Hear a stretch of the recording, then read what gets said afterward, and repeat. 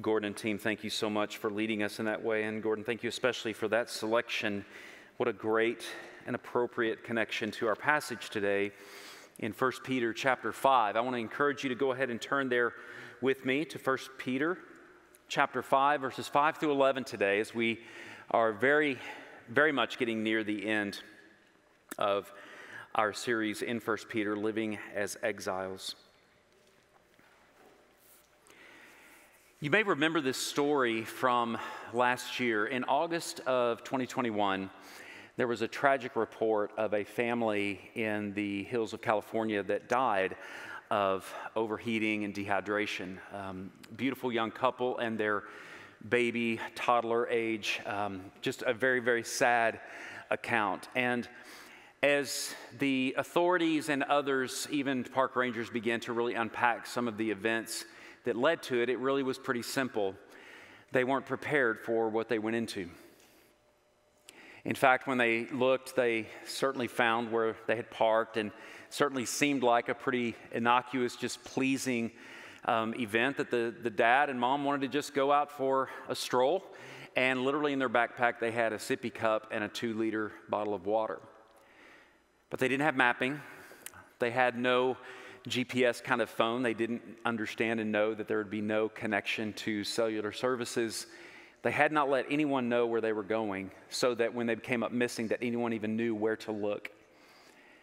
Of course, many people would go there and they would camp, but they would be well prepared. And while this is certainly no inappropriate kind of doubling down or in a sense dogpiling on the dead, I don't mean it that way whatsoever, but there have been several articles that have come out since through outdoor magazines and different things, using that anecdotally as evidence of be ready for what you're heading into. Understand the conditions. It got up to 109 that day, and that certainly probably didn't even consider the surface temperature. Now, in the course of it, the park rangers have given lists of different things to make sure you have with you. Things like maps. Make sure that you're not dependent on maps electronically or digitally, because you may not have active service. Make sure in advance you tell a friend or a neighbor where you're heading, especially if you're heading to the outdoors, but also to understand that you may want to let park rangers know, or even leave a note on your car before you head out. Check the weather, make sure. Don't assume that you can just kind of make it or press through or push through this. Very, very, very tragic end. Now, that's an extreme illustration. Many of us have not as extreme illustrations, but we've tasted this just enough to know that many of us, if not all of us at some point, have had a bit of arrogance heading out up against nature. Dads do it all the time, thinking that somehow with their amazing amounts of fortitude and expeditiousness that they can mow the yard in 20 minutes before they need to be at a meeting. You've seen this occur. I myself have endangered my own son on one of his birthdays when we were still in Texas. We went to a place called Enchanted Rock, which is the second largest single rock formation in our country. And we were close to the car, but let me tell you that I didn't realize that the surface temperature of the rock that day would be over 120. And so it was, and it was July in Texas. There was just a whole lot that really exposed my son's arrogance in thinking that we could do this. It was totally on me.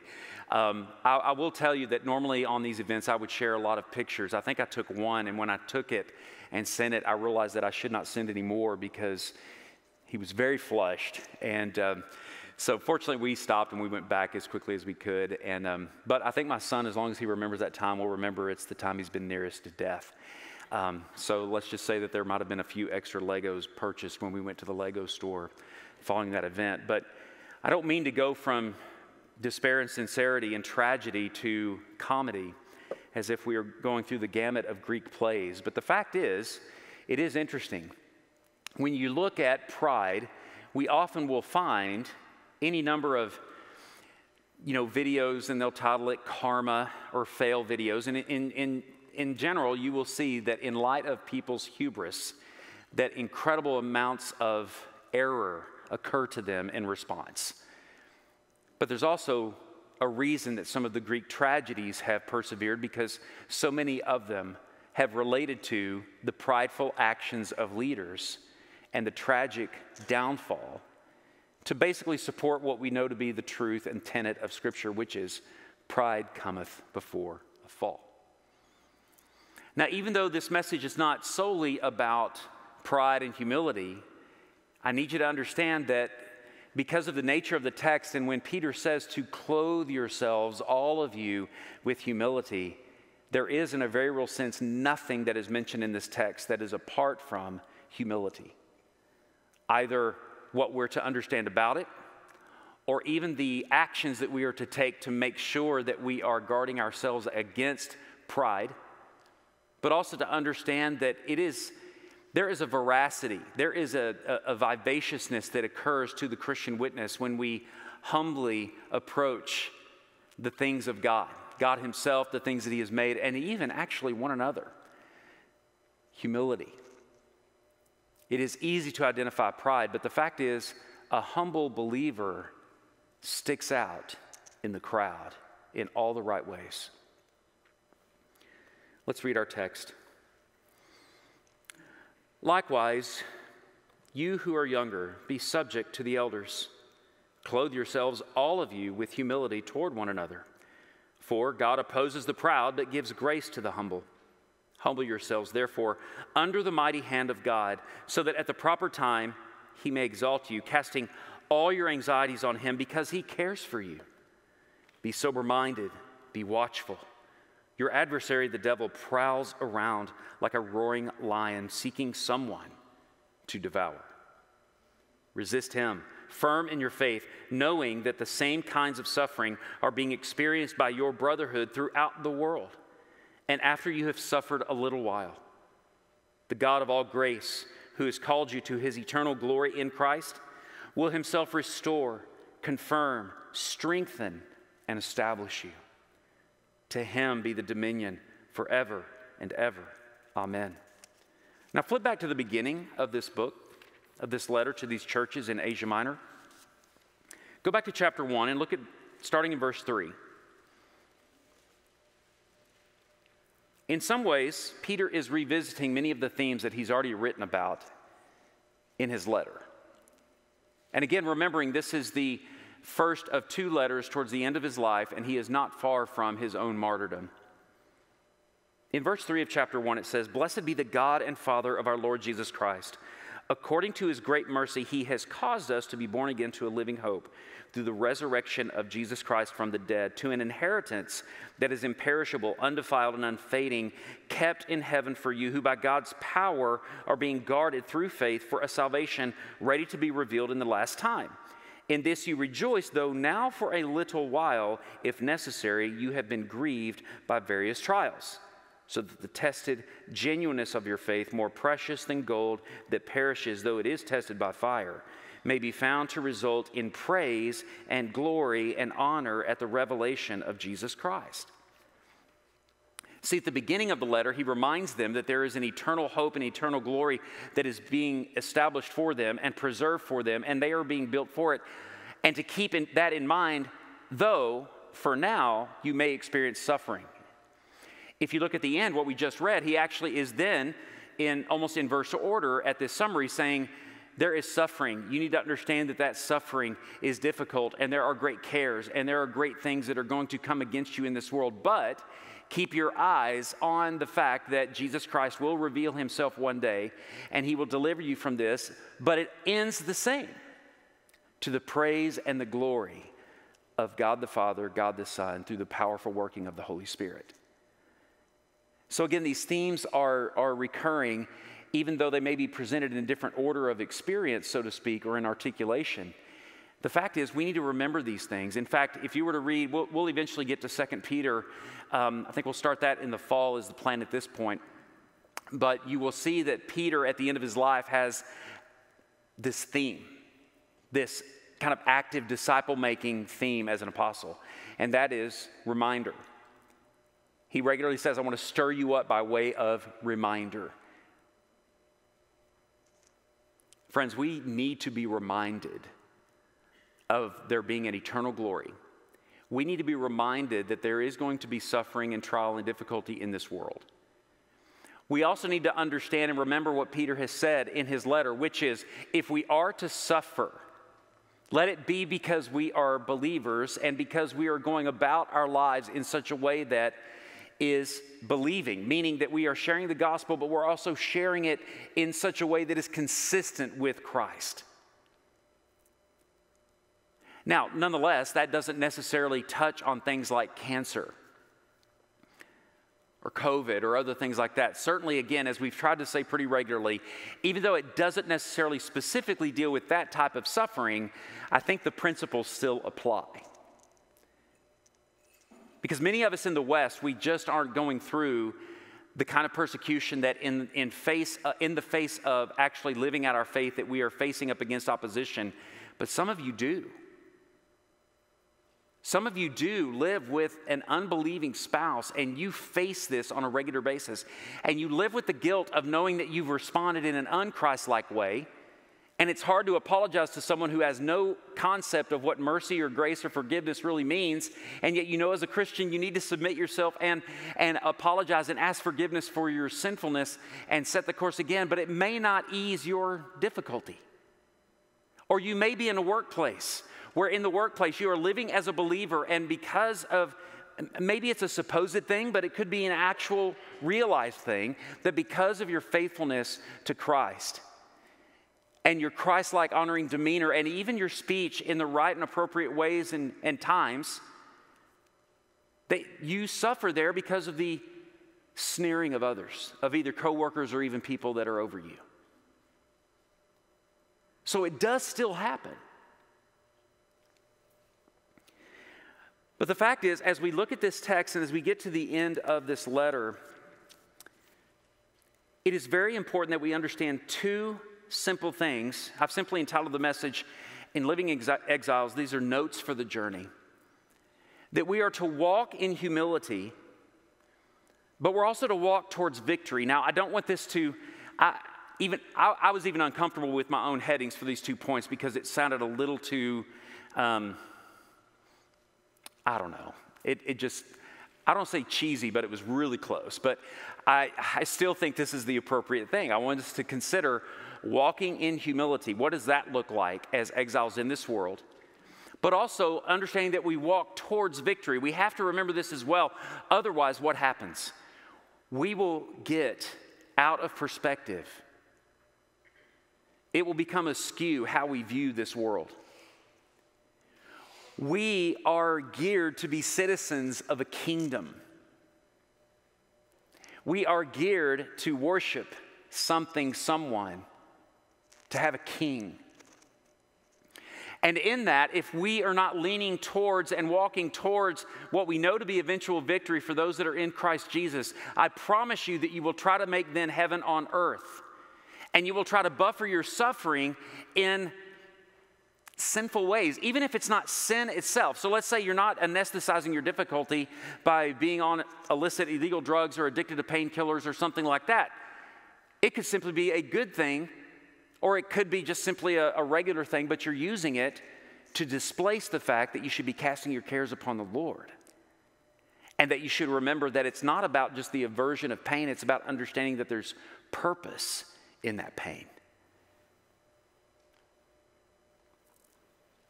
Let's talk first about walking in humility, verses 5 through 7.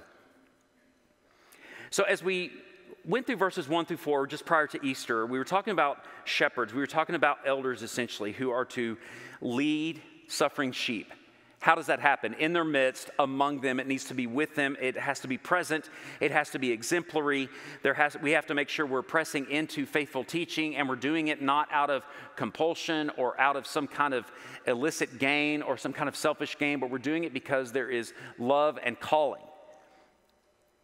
Even then, we don't want to do it simply out of duty, but there may be times that it feels dutiful, but that doesn't need to be the course or the trajectory for elders who would lead you in your midst. And our church has elders. I would argue that every true church has elders by some name or another, whether it's just called pastors or whatever, because every true church has two offices, elders and deacons.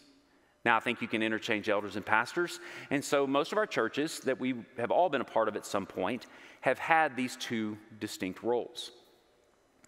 But in response to that, in verse 5, he says that likewise, you who are younger, and it doesn't necessarily mean those who are literally by age younger, but it's definitely just simply a separate group, and he says you are to submit to the elders. It's a pretty simple thing that he says, but it's just a very simple sentence. The idea is it provides and makes for a very mutually happy church when elders humbly and sacrificially lead, and lead by example, out of love, out of calling. And when the body then submits, and that doesn't mean, again, subjugation or just being told what to do. It means that there is a deferment to trust. It doesn't mean blind trust, but it does mean that you pray for these people that are walking among you and desiring your best and wanting you to be built up, that you're praying for them, that you are supporting them and building them up. And that you do support them, that basically you don't take someone else's word for it, that you actually go and want to hear it directly from them if there's been anything. There's a reason that Scripture says if you ever hear a charge against an elder, go confirm it with him and take someone with you to confirm it. Don't then sit there and stir things off to the side. That doesn't make for a happy church. In fact, that's very much what Satan wants to do in suffering, is to bring division. But very quickly, Peter turns and goes really to the entire congregation, everyone, elders, congregant, whoever. And he says, clothe yourselves, all of you, with humility toward one another. For God opposes the proud, but gives grace to the humble. But then he turns it from the horizontal to the vertical. Humble yourselves, therefore, under the mighty hand of God, so that at the proper time he may exalt you. Now, our problem in the West is that we hear may exalt you, and we think that somehow this is up on the pedestal receiving a medal or some kind of win.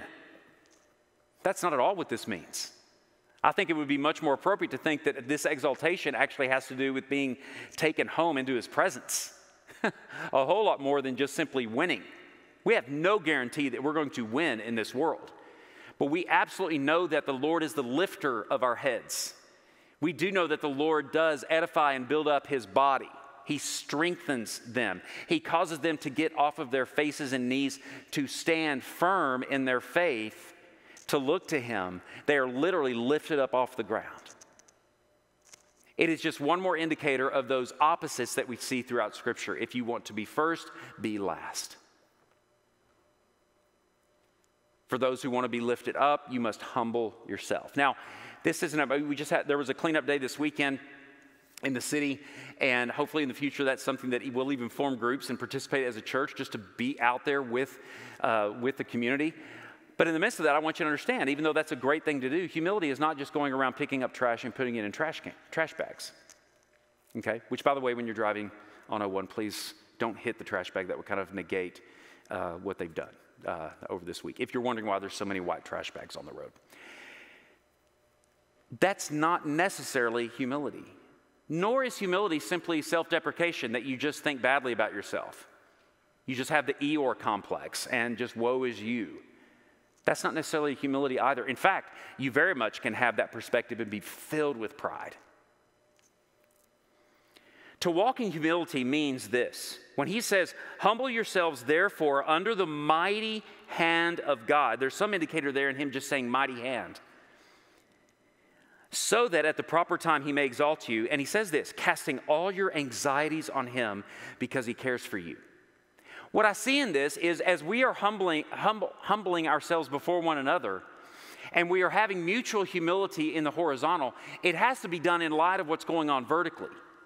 So I want you to see this as a big picture. This isn't necessarily check boxes or tick boxes that we go, okay, that's done, okay, now I'm humble. We're whole people. This is a holistic picture. It's more like, I don't know if you've ever seen, I like to watch some of these YouTube videos of people that are incredible artists, especially sometimes you'll find sidewalk artists, and they will literally start with something that you don't understand what's going on, and especially the ones that are able to do it upside down, and you're going, I don't even understand, and they're almost to the end. I still don't get it, and then they turn it around, and you're like, wow. This isn't about having an aha moment as much as understanding and being patient that this is about different brushstrokes and all the different factors coming in to paint the picture of what does it look like to be a Christian who is humble, to other people, humble before the Lord, but at the same time living and walking towards victory. What does that even look like? Well, I'd say first of all that we are trusting God with our circumstances. This is part of humility. In fact, even the phrase cast your cares, it's a little bit troubling because it's actually a passive imperative. And what that means is basically there's nothing you can do about it, or there's really no action to take, but you have to consider. So basically, consider yourself this or whatever. There's a command to consider yourself something like consider yourself dead to sin. That would be a passive command, but there are active commands that go with that, right? So if you're going to consider yourself dead to sin, what do you have to do? Resist temptation. That's an active imperative. So here you have this passive idea, but you're still commanded to do it, which is cast your cares upon the Lord because He cares for you. Come to me, all who are weary and heavy laden, I will give you rest. That we are trusting in God's character and nature, and we trust that He has the cares. He's got us in this. But this is so far from let go and let God kind of theology. Because that theology, that idea tends to do this. Let go, let God, basically just kind of ignore it. Just kind of let God deal with it and you go on about your business. I think you'll see in our passage that's not biblical. Cast your cares, that means that you trust that God has allowed or caused the difficult circumstances you are in. I know that's hard to take. I know that depending on how hard those circumstances are, that is the slippery slope of people deconstructing their faith because they can't understand how can God be so good and allow such a thing. But especially in this context, if the outside world is pressing in against the church because of her faithful witness, we trust that God, because Peter said multiple times, if it be the Lord's will, if it be the Lord's will. They go through this measure of suffering. They have to trust, and yes, there's some mental assent to it, passive mental assent that I consider that God is in control of this. I'm going to give Him this, but I think you're going to see the active way that that is supported. But I think this mentality is all about what it means to be humble before the Lord. We trust that God has allowed these difficult circumstances. But again, Peter would be clear. If you are suffering, basically if you're in jail because you broke the law, I mean, sure, you can say, well, that is, the Lord allowed that and willed that. He didn't necessarily cause you to sin, but He set up a legal system to, cause you to not hurt, maim, kill other people because of your reckless behavior. So in that sense, you could thank God for just getting your attention. Yes, absolutely. But what we're saying is a little bit different here. When we have suffered, in a sense, righteously, we think that doing righteousness actually leads then to some kind of blessing, but we're suffering and that confuses us. We need to trust that if we're doing the things according to God's will, then we can trust that whatever suffering comes, God is in it. That's the passive casting your cares on Him. You trust that God is in the circumstances. Along the way, you are. Yes, I think there is that submission to godly leaders because leaders are to help you. We're to submit to one another. I think there's even that sharing, learning how to weep with those who weep and rejoice with those who rejoice. This idea of humility basically means that our casting of our cares, and this idea of casting is actually fantastic. I love the word picture. It's either to propel or transfer. I'm focusing on transfer because in addition to an uptick in COVID, there have been a couple of people with stomach viruses that have been around me, and the propel word just doesn't fly with me right now. So I'm focusing on transfer. I don't want to think about propulsion. So on the transfer side of things, I'm literally taking from one place and establishing it on another. And this interaction that happens horizontally as well as vertically in my cares, I'm sharing my cares with elders, those who are sick. What do? Go to your elders and have them pray over you. Confess your sins one to another that you might be healed. It takes humility for us to share our concerns and our hurts. Look, if we are suffering because of righteous activity and righteous behavior and righteous living, that doesn't mean it's not going to hurt. Do you think Satan lets up just because you get it, that you have understood, oh, I'm suffering because of righteousness, not in a haughty way, but just simply the Lord has made clear to you according to the scripture that, look, I know I'm doing the right thing, but I'm really taking the hits for it. Just that mental assent, do you think that means that Satan all of a sudden is going to stop? No, what is he going to focus on? This thing really, really hurts. So he's going to take that pain, he's going to put his thumb on it, and he's going to do everything he can to distract you from the purpose and the reason. And you know what you'll do? Oftentimes, we will run then to something to anesthetize the pain. It doesn't matter what we've assented. This is God's will. God has done this. God's allowed this. But it still hurts. If you don't then learn how to dispel and dispense of that pain with others around you, to the Lord ultimately, there's a lion, and he's prowling, and he's looking for anyone to devour.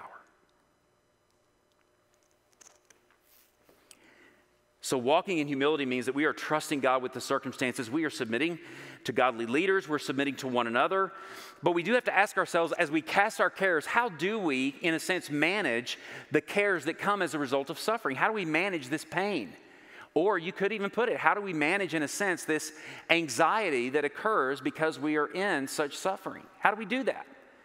Well, to cast, again, is to transfer. We do that to the Lord through prayer. We do that with others through confession, asking others to pray for us, to let them join in on our hurt. That's a difficult thing.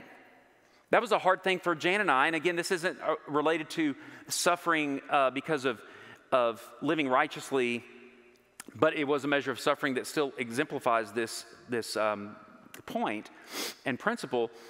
In one of our churches, we were in a very difficult situation. There was a good number of the people that were not just like academically liberal. We had some people when we went there that were teaching in the classrooms, Sunday school classrooms, that the miracles were all allegorical. And that the 5 loaves and fishes, that wasn't actually a literal miracle. And of course, my press to them when I got there was, where is this going? Because eventually this has to go either to incarnation or resurrection. Where are you going with this? So, but at the same time, there wasn't a lot of confrontation right off the bat because I'm just preaching through the Gospel of John. But I am from a perspective of it being literal. Even though John gives us a lot of interpretation. Well, in the course of this, Jan and I, we had Anna and Elizabeth at the time, and Tucker. We had a dog, and happy little family of 4. But then the Lord allowed us to go through some miscarriage, probably a couple of them. The first one was really difficult, and we had never experienced something like that before, and so just learning how to navigate that as a young couple, and also in such a public kind of setting.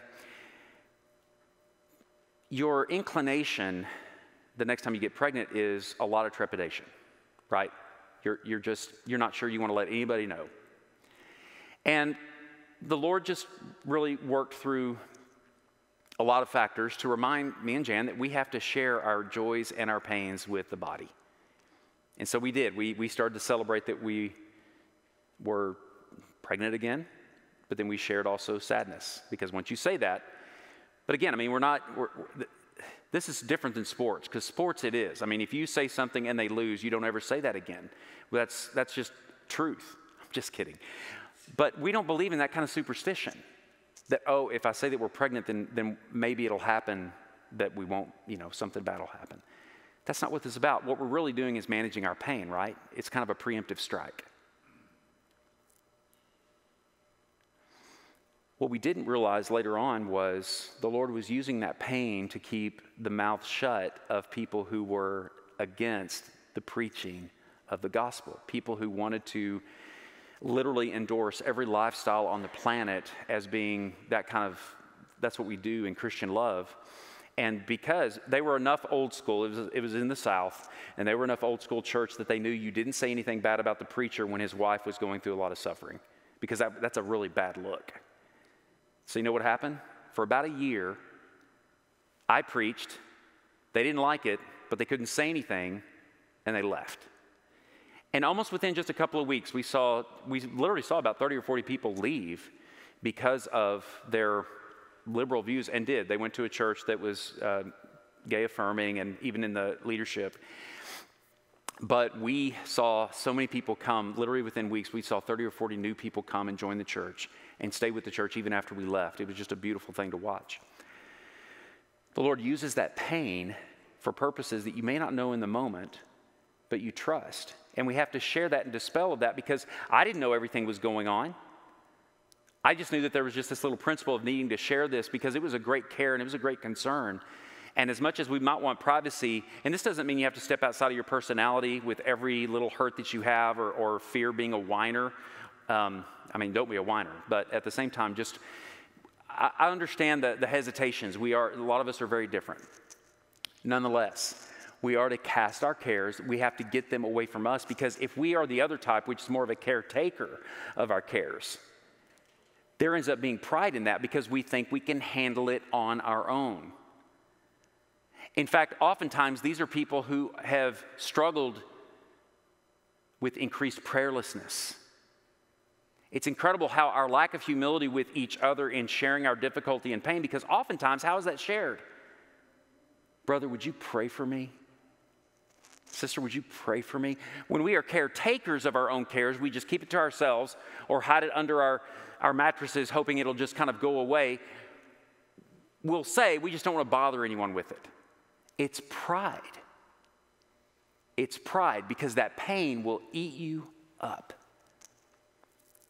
Satan will take it because you know what he does? He isolates you with it. He'll either convince you that you're the only one that has ever hurt like this, or that you'll just be bothering someone else with it, and they really wouldn't be that concerned anyway. Okay, even though we're not there yet, in light of that, in light of Satan's tactics, do you see what they say in just a little bit? He says that, remember this, that you're going through the same kinds of suffering that are being experienced by the brotherhood throughout the world. You're not alone. So you see, these are practical effects of how to walk in humility. We have to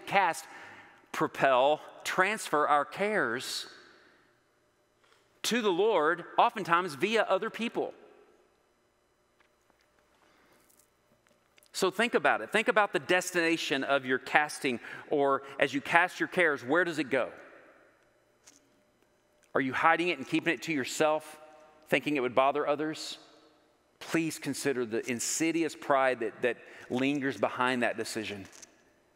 Is it, again, just to kind of hide it under the mattress, hoping it'll just go away? Again, there's pride there, thinking that without the Lord's help, without something, that the pain will just somehow magically dispel. And you're also saying that if it doesn't dispel, you can handle it.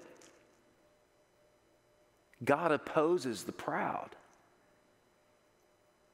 In fact, even in this is an indicator of one of the purposes of suffering that he allows, to humble us, to remind us that he is God and we ain't.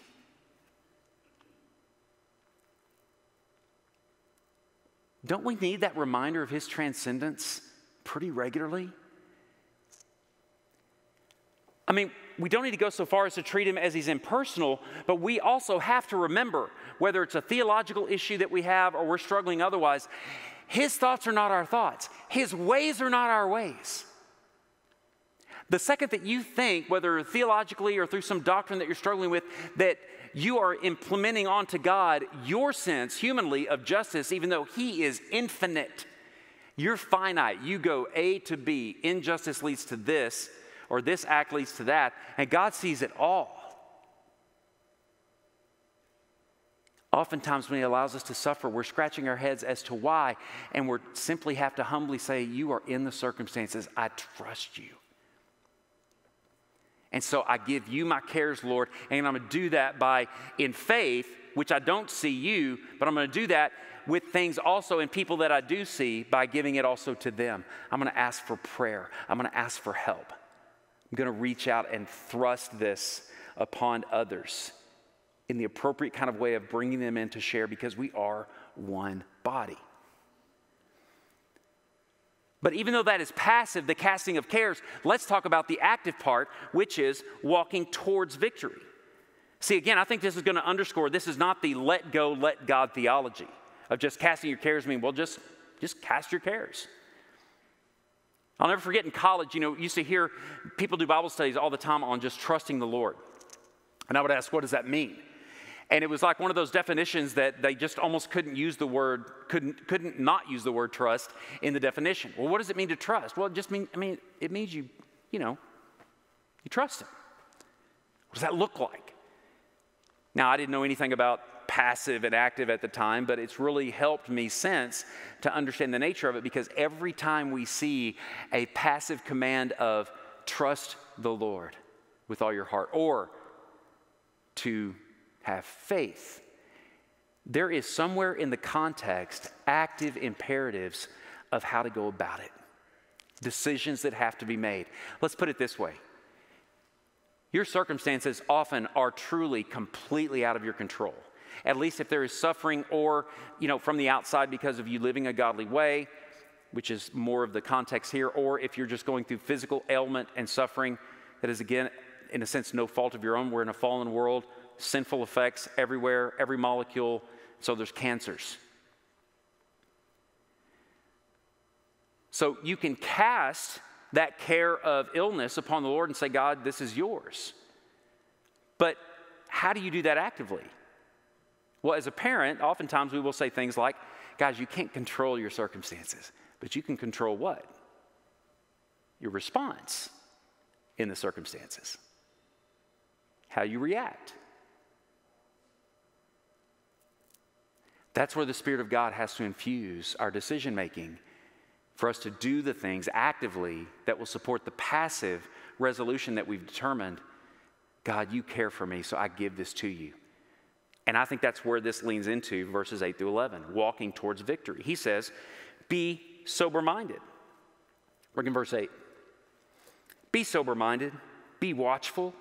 Your adversary, the devil, prowls around like a roaring lion, seeking someone to devour. Resist him, firm in your faith, knowing that the same kinds of suffering are being experienced by your brotherhood throughout the world. And after you have suffered a little while, the God of all grace, who has called you to his eternal glory in Christ, will himself restore, confirm, strengthen, and establish you. To him be the dominion forever and ever. Amen. Now we have active commands. So to walk towards victory in light of clothing yourselves with humility, so that means this goes with you. You're clothed in it as you're walking. It's your traveling clothes. So take note, prepare well, pack well. Your clothing is humility as you're walking towards victory. In order to maintain the humility, you have to be sober-minded. This is the cadence. You have to think in terms of, I do accept God's sovereign hand in my circumstances, but I've got to be circumspect in what I see going on around me. I need to see it from the standpoint of God's in control, but I also have to see it understanding that there is someone prowling. He's just saying awaken. He's not just saying be aware, but he also says with watchful, beware. Don't just be aware of what's going on around you. So again, you can't just say, God, here's your cares. This is why you can't just pack it away under the mattress and then just go on, or let go and let God, and then just go on about your day, go on about your week, your month, your year, acting like everything will be magically fine without anybody addressing anything about it. We have to understand that he has called us to be aware, sober-minded, but also beware, be watchful. Because there is an enemy, there is a devil. He prowls, he's looking to devour, even without the specifics. Does lion, prowling, devouring sound like a good prospect? You don't have to know all the specifics of just exactly how this enemy will do it, but you know what? I think we get a few hints at some of the tactics that the enemy uses in the way that Peter tells them to be careful. Look at what he says. So he says, resist this enemy. Be sober-minded, be watchful. Your adversary, the devil, prowls around like a roaring lion, seeking someone to devour. Okay, so resist him, firm in your faith. So first of all, you need to know truth. Too often, we will spend so much of our time, and I think we've certainly seen this through political cycles over the last several years. We are much more interested in what to hate about the people we're against rather than being joyfully exuberant about the positions that we hold. And Christians have done this for a long time. They often will address things that they're against, a particular doctrine or whatever, instead of happily share in and worship in light of the truths that we all share in unity. Be firm in the faith, because what happens? Satan will take truth and twist it. You know what 2 Peter's about? 2 Peter's about the unity of the faith in light of the fact that false teaching has come in because of suffering on the outside. He said, cast your cares, but he follows it up with another letter that says, stand firm in the gospel, because now there are false teachers in your midst. You know what those false teachers taught in 2 Peter? They taught that, look, basically, undermining the teaching of the apostles, if you really were following him like you were supposed to, you wouldn't be suffering like this. And what was Peter telling them? If you do suffer, make sure it's for the gospel's sake, and if so, trust that it's God's will in it, and then humble yourselves with other people and before God. But if you don't cast those cares and that pain as a result of the suffering, what happens? What happens is why Peter wrote 2 Peter. I think they not justly suffered as far as they deserved it. I think they were righteous in how they were living for the most part, but then they didn't manage the pain and the cares as a result of that suffering all that well, and it allowed in false teachers that would create the pillow or the buffer in this world. They started to believe it. Stand firm in your faith. A way to resist the enemy is to know what you believe. Remind yourself of truth. One way you do this in the midst of pain is make sure that you have a regular cadence of what we call the common means of grace. Word, prayer, worship with the saints. Be in the Word, be in prayer, privately but also corporately. Be with the saints. Don't give up doing that. Why? Because of the next thing. Satan loves to isolate. As great as lions are, you know what? They still look for the weakest one in the pack. They still look for the one lagging behind, or the one that might be caught up in a thicket. He says, understand, stand firm in your faith, knowing that the same kinds of suffering are being experienced by your brotherhood throughout the world. Why would he say this? Because he knows that one thing Satan does is make you feel like you're the only one that's going through what you're going through. And if he can get you to feel isolated, he'll get you alone. And do you think he's going to be content with you just kind of weeping off in the corner, curled up in fetal position? Absolutely not. He sees that as a well-done steak. And he will not stop until you have been destroyed. And this is why you can't allow sin to come in. A lot of times we go back to pet sins because we're suffering and we almost feel like we deserve a break from the hurt. So we go back to sins that we're familiar with, that are comfortable to us. We don't really have time, but I would encourage you to look at James chapter 1. Because James chapter 1 has a curious transition. You know chapter 1, it's all about count it all joy, my brothers, when you encounter trials of various types and kinds. And he goes on and say, if you're lacking wisdom, then pray. He goes on and on, but then in verse 12 and 13, there's a transition. He says, don't any of you say or blame God and say that you tempted me to sin. It was kind of a shocking, jarring transition. It's almost like, an apostolic squirrel. Don't suffer. Understand that if you do suffer, it's a good trial. Sin. Squirrel. Actually, no, though, because he goes on, what do? If we don't handle the pain and the difficulty well, the temptation is to sin. But it's a strategic sin. It's to alleviate hurt. Satan will isolate you and make you feel like you're the only one. So he says, in order to resist the evil one, in order to walk actively in humility, we have to be sober-minded. We have to be aware of our surroundings.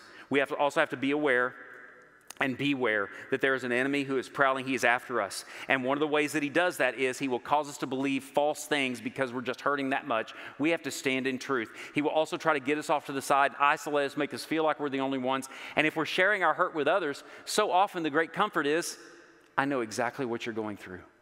But you know what, guys? Even if you don't know what a person's going through and they share with you their hurt, you can probably empathize just enough to figure out that that must be incredibly hurtful. I will pray for you. Don't dismiss that. If you share that, you're pushing away and resisting the evil one from isolating you in your pain. And again, in private, in the dark corners, what happens? Do you think we sin only when everything's going great and we just decide, I'm going to go hide off in a dark place? No. Satan will put us in a position to hurt and hurt and hurt. And if we don't trust and humble ourselves before the Lord and before other people, we will hold on to that pain and we will isolate and we'll back off. And before we know it, we're in a corner and it's dark and we realize that we think no one's watching, and we will then sin because it has distracted us from what has put us in that corner. These are part of his tactics. Resist him. Resist him. And lastly, just fix your gaze. Be aware, beware, resist the enemy, and fix your gaze. He says, and after you have suffered a little while, verse 10, the God of all grace, who has called you to his eternal glory in Christ, will himself restore, confirm, strengthen, establish you. Everything that suffering has undermined in your life, instability, hurt, pain, injury, that will all be rectified, but perfectly, purely. Fix your gaze, but where are you fixing your gaze? It's not a place. It's a person. Now, I understand if you think of heaven or you know, if that's just attached nicely for you, great. But I encourage you with the discipline mentally, emotionally, even spiritually to think, I'm looking forward to Christ. Because you know the description, right? There's no sun. Why? Christ illumines. He is all in all.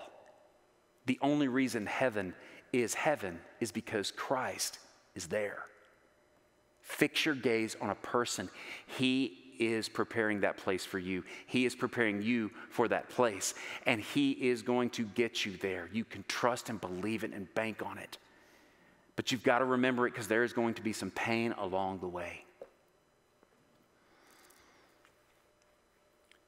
That's why I love this simple little doxology at the end. To him be the dominion forever and ever. Amen. First of all, it's probably the shortest doxology we have in the New Testament. And you actually don't have the word dominion used all that often. I think it gives a great example of any time that we think of God's sovereign control, his domination, it's meant to be a comfort. Not something we use to dismiss how people feel. We'll just get over it. It's just God's will. Or depending on what you believe about sharing Christ with other people, none of us are God, so none of us knows God's will or God's plan or working in other people's lives, so we're supposed to tell the gospel to all flesh, right? But when you're a believer, his sovereignty becomes a great comfort. Why? Because if we could jump out of his hand, we would. But he has dominion. He's not going to let anyone snatch his sheep away. And he's not even going to allow any decisions that we make to cause us to leap out of his hand. His dominion and sovereignty is a comfort. Remember that as you go through your pain.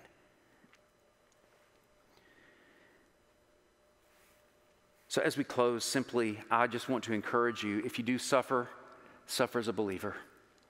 And if God does allow that suffering, remember to humble yourself before others because it's going to still hurt, even if you understand that there's a bigger purpose in it.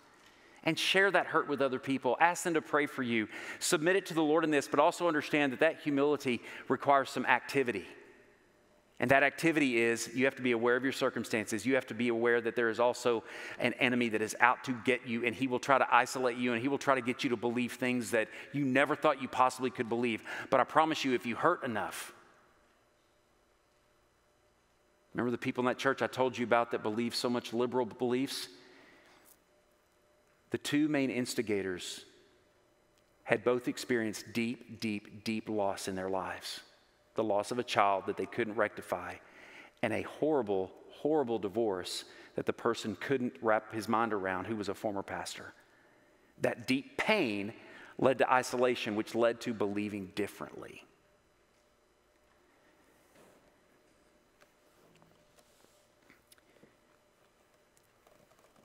Friend, if you don't know Christ or you're not sure if you do, is it possible that your struggles, a lot of times people who don't know Christ, they come to church or they watch online because they are hurting just enough. They're looking for answers. I know you may be looking for the relief or the dismissal of all pain, but that's not Jesus. He will give purpose and meaning to it. And yes, hopefully because of the Spirit, when He comes inside of you, a lot of that pain will go away because it will no longer be because of rampant sin just ruling in your life. But friend, is it possible that you are here today or watching because God wants you to cast the greatest care that all of us have ever had, that He actually has already had cast upon Him on the cross, your sin? Because ultimately, if you try to bear that care on your own, that pride does indeed lead to actual hell, not a living one, as far as in this world. Do you believe that Jesus bore that greatest care, sin, on your behalf? There's nothing else you can bring to the table to try to alleviate that care. Only what Jesus did on the cross can do that. And because He's alive, because He's been risen from the dead, you get to walk in victory because He's preparing a place for you. Because once you trust that the sin has been relieved, you know that you have a home.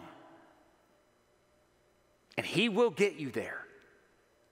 And there will be some pain along the way. And for maybe a few, a whole lot.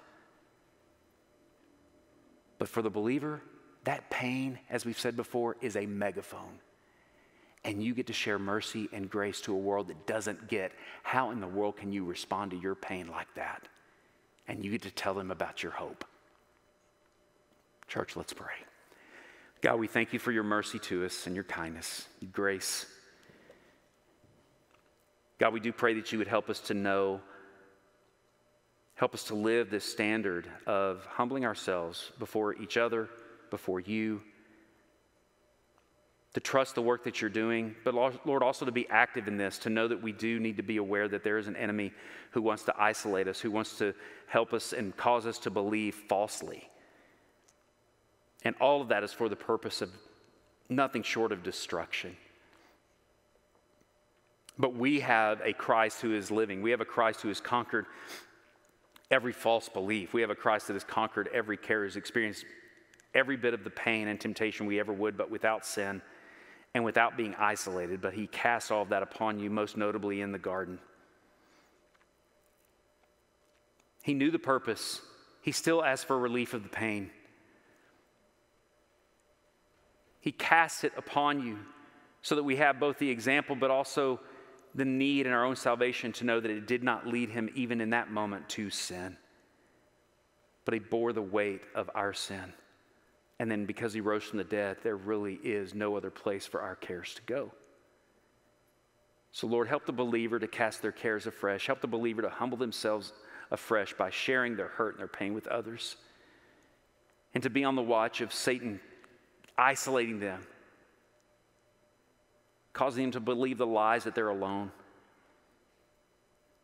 And God, for the person who's here because of hurt, but not because they know You, help them to be awakened even now to see that it is sin that is their care. It is their sin that they can, in a sense, cast upon You, that has already been put upon You, that You've already bore, that they would believe it for themselves and be relieved of that care, knowing there will still be pain, knowing there will still be hurt, but they then will have the hope of eternal life to look forward to share with the world about, and they will find purpose in all of that pain. We pray this for Your glory and Your name's sake. Let it be done in us. Amen. As the worship team comes, guys, if you'd like to visit with anyone about what it means to come to Christ, or if you have cares that you'd like to share with elders or leaders or have someone pray for you, some of our guys will be in the back, along the back walls, even out in the foyer. Please go and share. Cast those things upon them. Let them share that load as you then are casting it upon the Lord, and see if He doesn't begin to relieve some of your pain so that you are able to say, blessed, praise be, He has dominion forever and ever. Amen.